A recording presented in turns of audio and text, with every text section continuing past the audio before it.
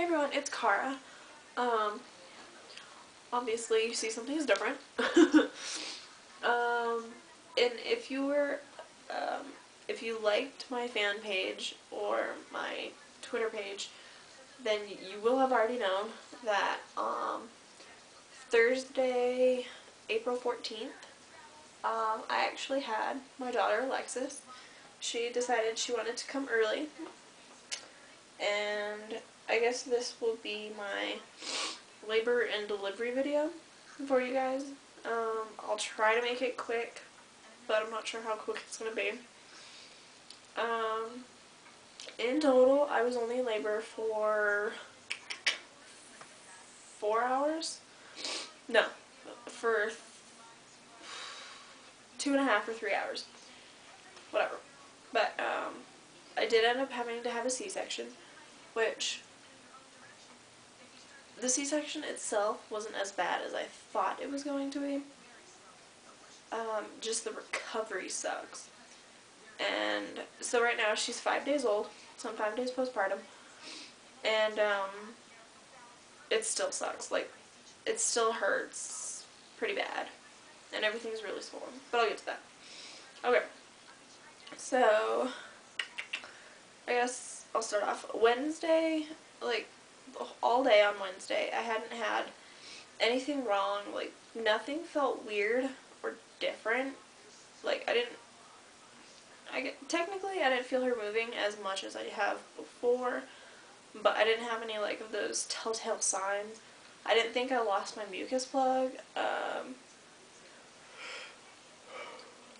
and, like, of course I had, like, the usual discharge and stuff, but I think what I didn't realize was it had gotten thicker, and I probably did end up losing my mucus plug at some point on Wednesday. But, so I get through all day Wednesday, and it's like midnight, so it's now Thursday, and me and my husband were laying in bed, and we're just talking, and at around 12:40, I feel this rubber band type snap feeling inside, and then this huge gush of water, like movie type gush.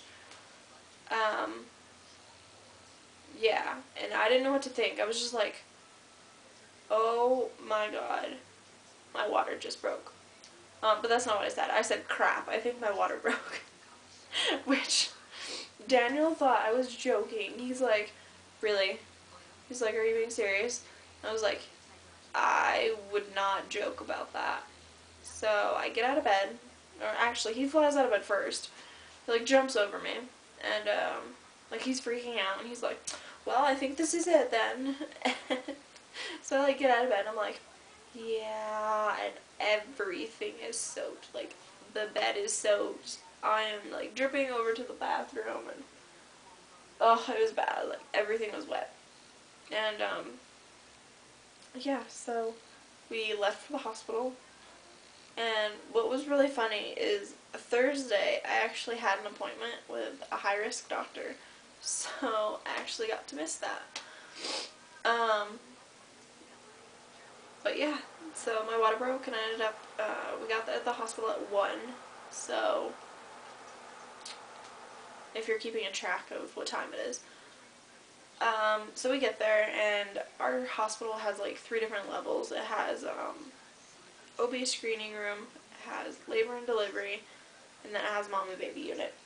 So, I'm down in the OB screening room. I'm probably down there for, like, a half an hour, because they don't think I'm in labor. They probably thought I was one of those women that rushes to the screening room, like, every time anything happens. And they're like, you might have just, like, you know, peed on yourself or whatever. I'm like, not with as much fluid as I had come out. There's no way that that was just, like, pee. No, there's no way. So they checked me in, and they hooked me up to all the monitors and stuff. Of course, fetal monitoring and all that jazz. And, yeah, midwife comes in, and she's, like, checking me, and she's like, I'm gonna make sure that what you had was actually amniotic fluid. So she's like, And there's 4 different tests that I have to run. So she runs one. It's like this litmus type paper. And she like dips it in the fluid, like at the edge. And she's like, well, this one's positive. She's like, 1 out of 4. And she's like, now I have to do this one. And she used what is it called? The speculum. She's like, I'm just going to swab your cervix and see how that is. And she's like, you're already at like a 3. And I had no idea. So, according to my midwife on Tuesday, I wasn't dilated at all. So I'm already at a 3. And, so she goes, and, she took, like, slide samples. She was gonna go look at them under the microscope. So she leaves, and at this point, I start having really bad contractions. I started having some in the car, but they weren't that bad. They were still, like, a minute apart, though. Like, my contractions, they started immediately after my water broke. They were immediately a minute apart, and, yeah, they just ended up getting more intense. And I had back labor, which really, really sucks. Yeah, it just intensifies the pain even more. So, after that, she finally comes back and she's like, well, all the tests have concluded that yes, your water did break. We are going to admit you. You are going to have the baby tonight, or within the next 24 hours anyway. And she's like, but there's 3 other women in labor as well. And theirs are more active. She's like, you seem to not be in that much pain, and you don't seem to be, like, progressed as far as they are. She's like, so yours isn't that impending. So, we're there for another, like, 20 minutes waiting, and, like, it's getting more and more painful. Like, it hurts bad. And then she comes back, and she's like, alright, and she tells Daniel to go get his pass and stuff to go up to the labor and delivery room. So he does that, and they take me up, and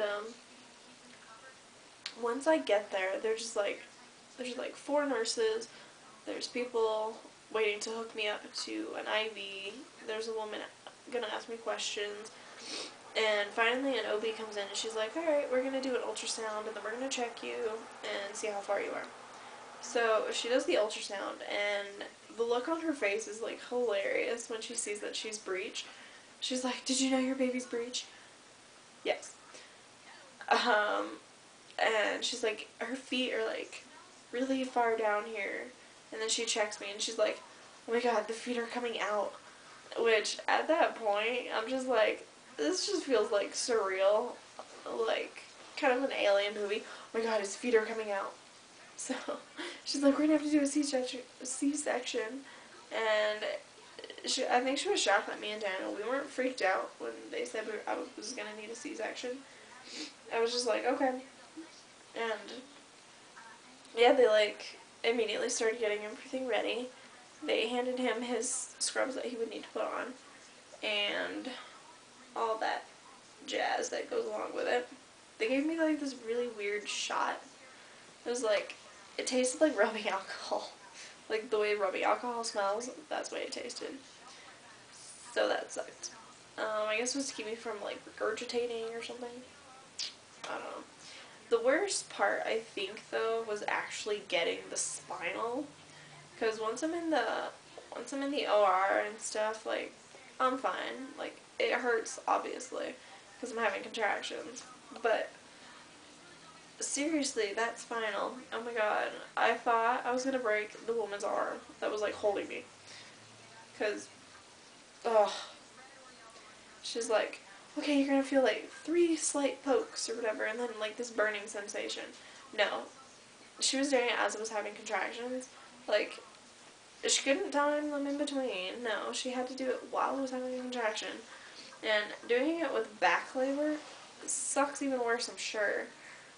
But, so yeah, she did that. The pressure, oh my god. It wasn't just pressure for me, what with having back labor, the pressure from the epidural, or the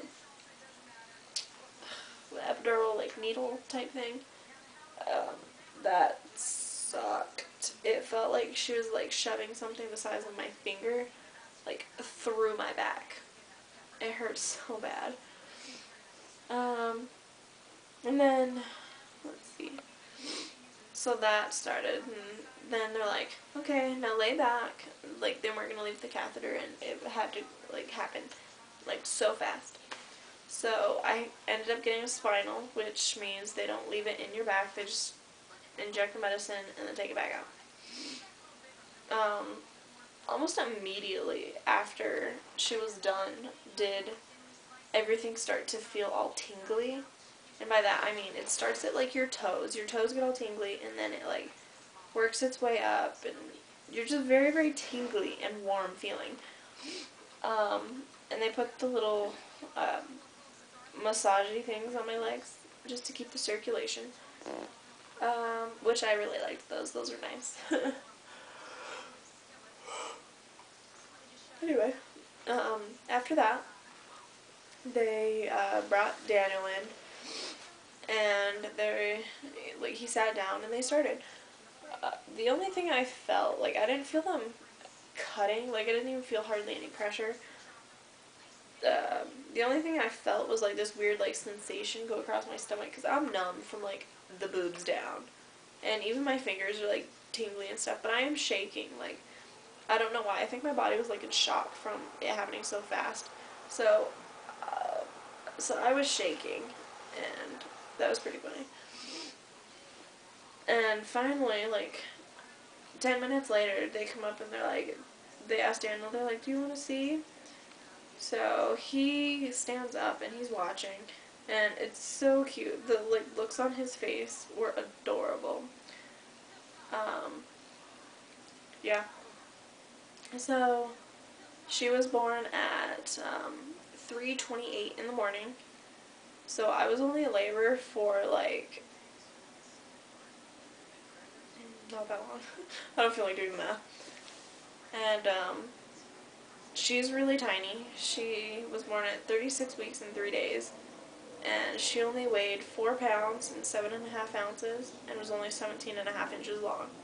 So she is really super tiny.